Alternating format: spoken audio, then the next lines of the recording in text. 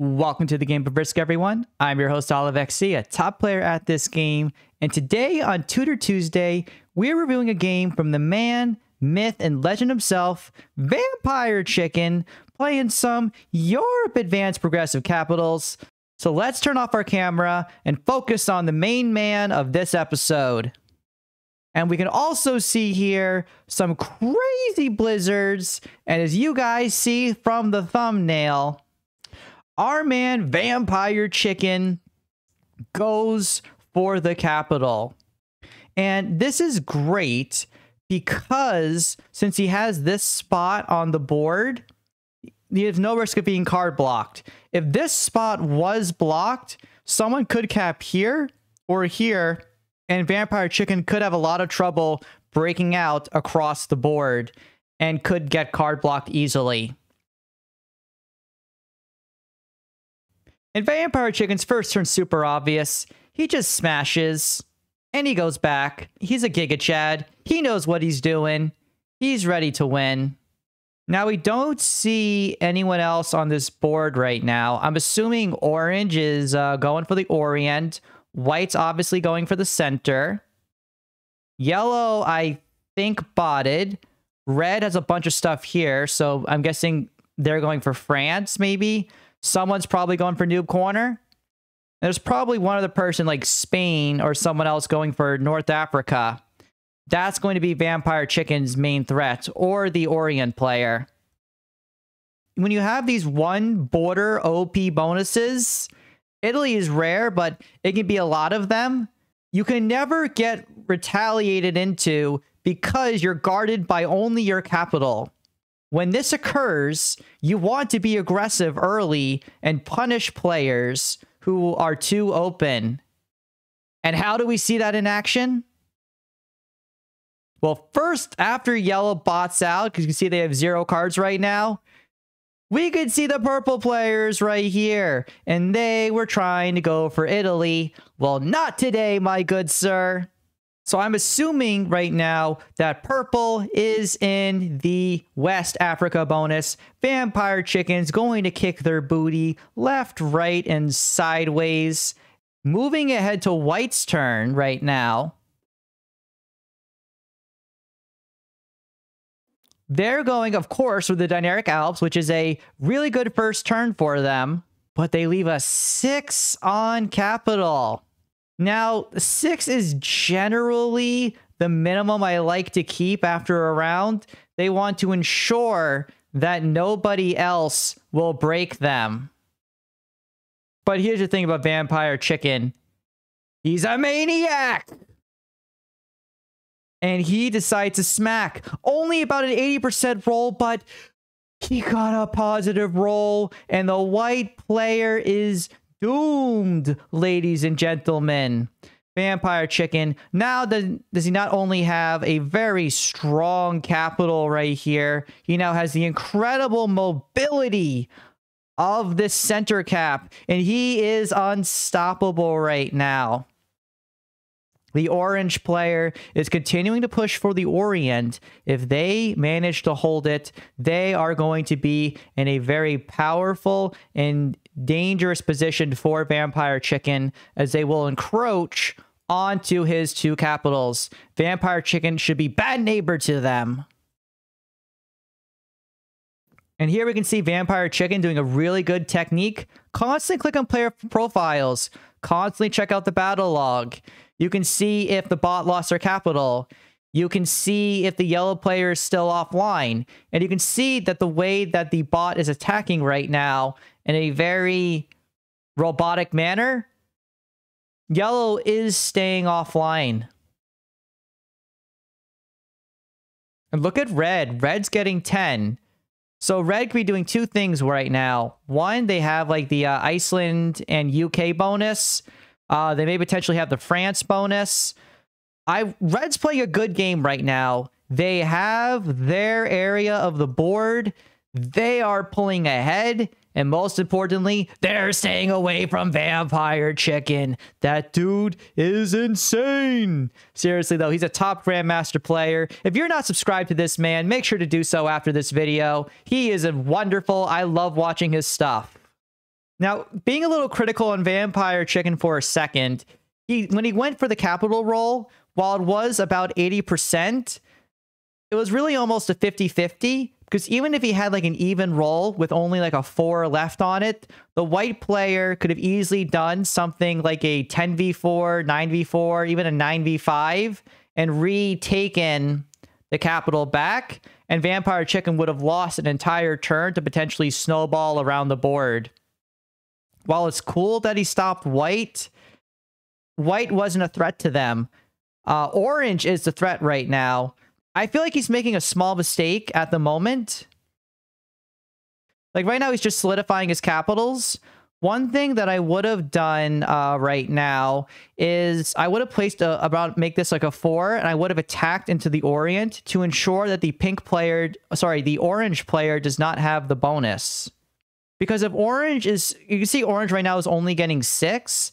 If they were getting 13 to 14, they could have re-solidified their position. They could have removed Vampire Chicken from this area of the board, kept their capitals strong, and suddenly you really can't break them. Right now, Vampire Chicken's game is based on taking a lot of risk, but sometimes you have to balance that risk with aggression. Leaving this a 10 and this a 4 to attack here just really helps solidify your position. One thing I do like about Vampire Chicken, though, he left the Vienna spot of the board very, very weak with a 2. The bot was clearly going to break, but while bonuses are great, capitals are even better. The white player definitely learned that. And now we can see Vampire Chicken clicking on the purple player. Purple is now offline. Red is staying with 10, so either the purple bot's hitting them, the yellow bot's hitting them, but they're still holding their position down. Red is going to be the most dangerous person in this game if they know what they're doing. I also want to commend white. They lost their capital early on, but they are staying in this game right now. They're not giving up. They're trying to do a slow play for Russia. If I'm Vampire Chicken, I don't worry about them at all. So he does what I think he should have done last turn. Well, one, he breaks the purple bot to prevent them from getting strong. Otherwise, they may attack your capital. So just attacking them and cleaning them out is an important behavior, but he's doing a really nice move here, which is aggressively attack the orange player. The orange player did have the Orient. And there's nothing that the orange player can do right now. They're too far away from you. Vampire Chicken, the blue player, is just crushing his opponents right now, and just incredible one border Italy goodness. Absolutely insane what we're seeing right now from him. And orange is on 4 cards. Like, Vampire Chicken can just break everything from the orange player, force orange to trade in, and then Vampire Chicken can then eliminate orange from the game. Everything is going his way right now. He just has to watch the bots, watch the territories, watch red. One thing I might want to consider Vampire Chicken to do is take out this 2. Because if red solidifies his position, he can then start putting some troops down here and go after the other strong player on the board, which is Vampire Chicken. When you're strong, just clear out the other strong players, make them focus on their area. Don't make them focus on you. Because red's getting 17. If red just solidifies their position and starts placing troops down here, it could be really hard to deal with. They're expanding faster. And we can see that right there. Red is just clearing out Vampire Chicken. Vampire Chicken is no longer focusing on this area. He's only focusing on his own area. So Vampire Chicken's still getting 14. And I like his move right now. Well, not 100%. I would have made that a little bit stronger to take out the red 2. Because again, red sees this. No, instead, Vampire Chicken sees a 69%. And while that is a nice number, that was not a nice roll. I would have just stuck your troops there and dared the orange player to hit it.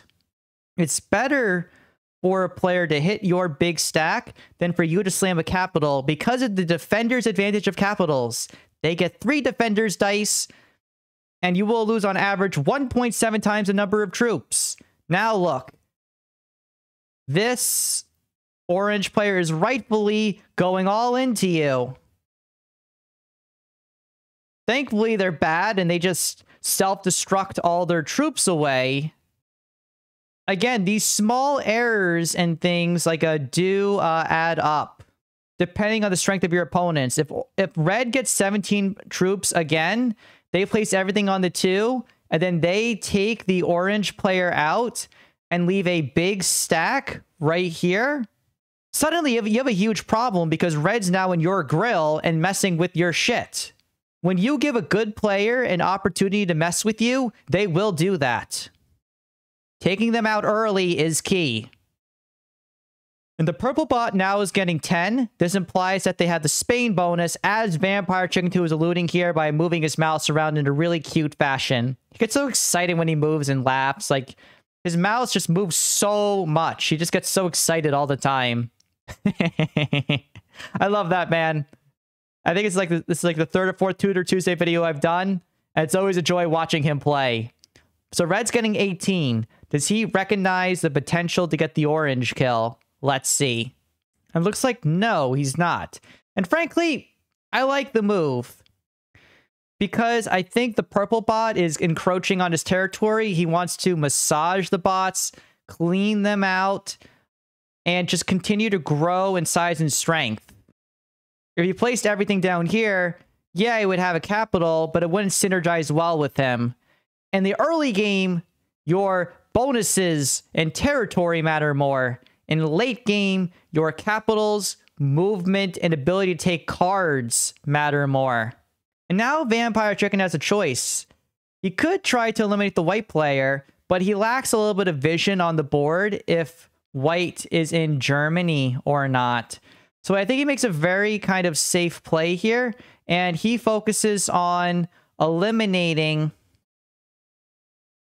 the orange player from the game and takes the capital. He leaves 5 down, and now he finally takes out red.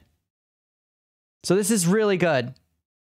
I would have fortified at the end of his turn onto the capital in case he had a couple of bad rolls, but he just owns the whole board right now. Like, maybe this bot's going to go in, but red's going to trade in, and then red's nowhere by you, and white's going to trade in, but white is super weak right now. Vampire Chicken's next trade in is going to be key. And what are my priorities here if I'm Vampire Chicken?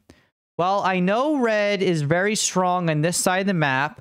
I'm assuming they're competent because they're expanding fast. 1, I could just play it safe, and I could prioritize trying to take over the North Africa bonus and getting ready to hold off the red player. 2, I could try to take out the yellow player, but this would not trigger a trade-in for me. 3, and I think this is probably the best move, go for eliminating the white player.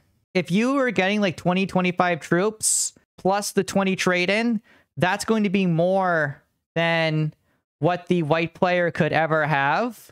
I'm assuming with all the attacks on the board that this is all bot territory. All of this is red territory.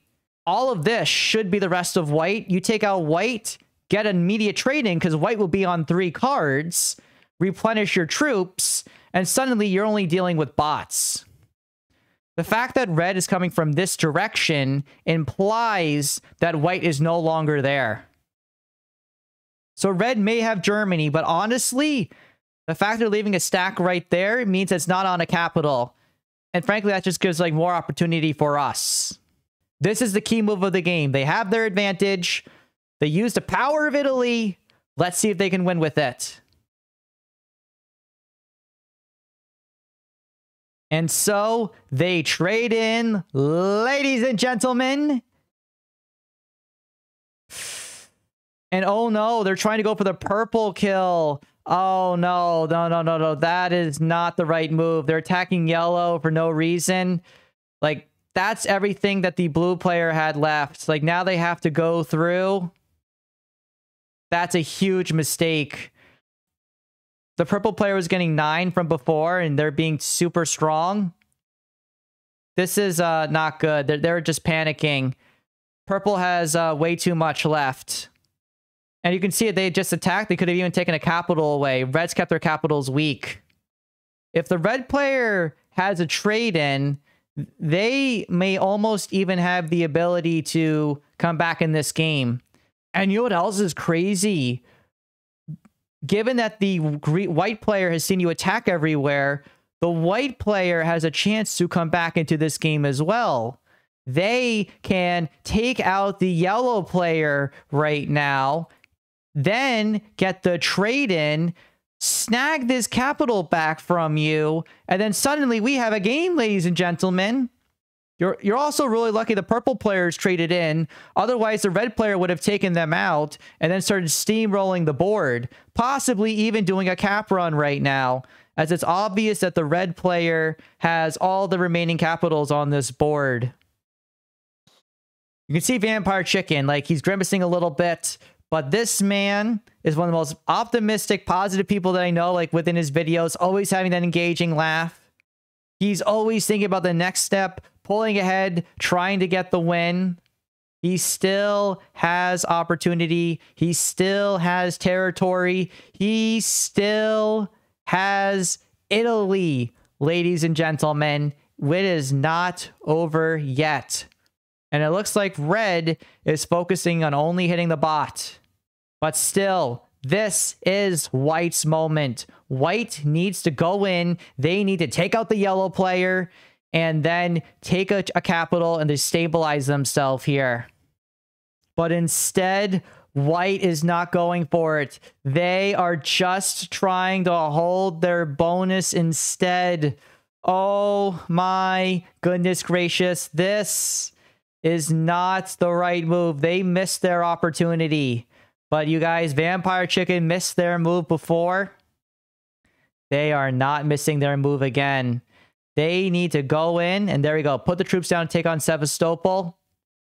And let's go. Vampire Chicken is going for the kill. They can fortify some troops back, make it the 9 to guarantee it.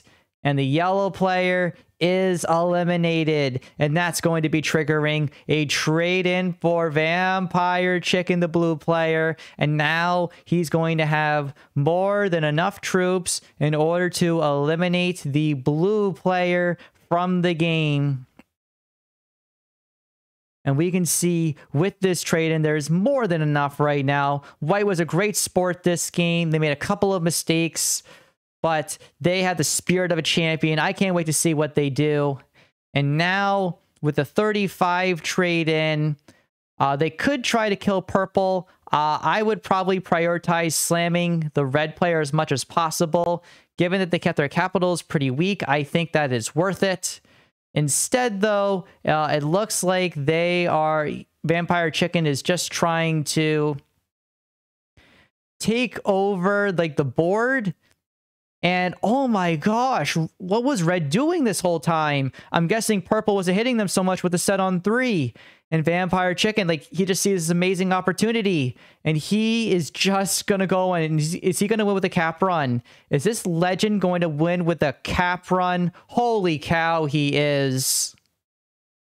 What an absolutely ridiculous game. Make sure to subscribe to this man again, everybody. It was an honor watching this on Tutor Tuesday. This is OliveXC signing off.